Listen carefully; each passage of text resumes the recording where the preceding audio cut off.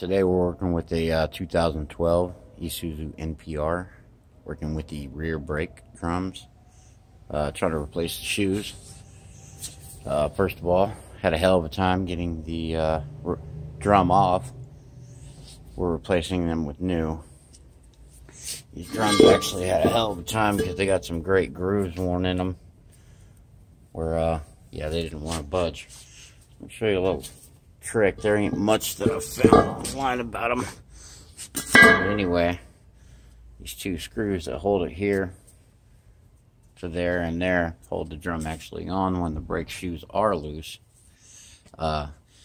Those two screws actually go in these holes, which push it about an inch off the plate here.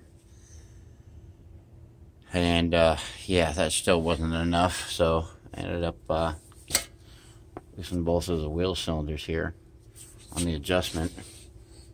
After that, a little bit of tapping, and just pay close attention because there is on the back side. Let me crawl down here so you can see this. You look at it, you can see an arrow loosen, and that's not the direction of the screwdriver, that's actually the direction of the gear. There you go, let me let that focus. So anyway, it goes this way. Once all that's done, the whole piece comes apart.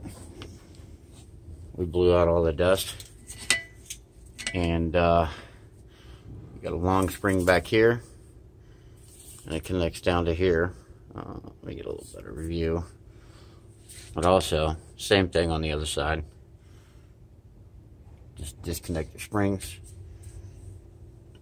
The shoes pop out, and good to go.